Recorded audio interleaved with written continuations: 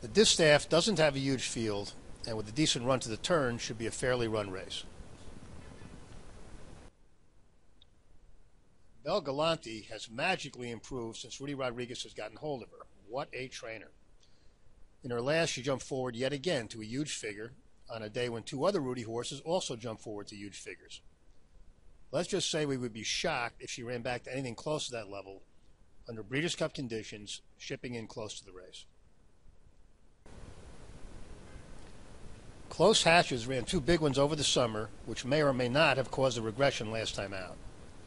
This filly clearly is fast enough to win on her best, and we do note Mott got her to run well here last year.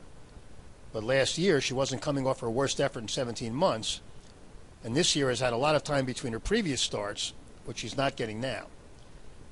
This very good filly may be over the top, and coming in late could throw a stinker. Don't Sell Sophia has been solid, but would figure to bounce a little even if she wasn't shipping to California close to the race. Iotapa threw a huge figure pretty much out of nowhere in June, then not surprisingly bounced.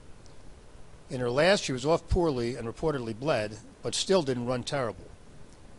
Sadler's Barn was moribund for a while, but he's had several horses run tops in the last few weeks, and with more than 4 months since the big one, Iotapa may be ready for a top effort.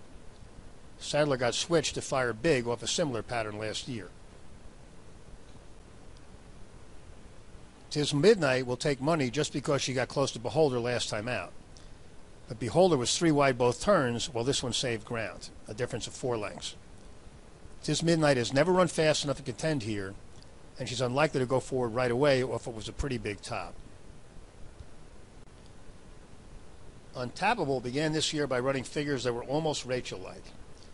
While she hasn't gotten back to that level since the Oaks, she's still running figures that make her a very strong contender here at the weights.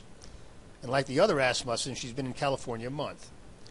She's likely to run at least as well as she has recently, and that makes her the one to beat. The bottom line in the Distaff is that most of the fillies and mares will probably not run their race. Untappable will be very tough, and with a decent run to the turn, Rosie should get position. The only other one we'll be using is Iotapa, who could win this on her best.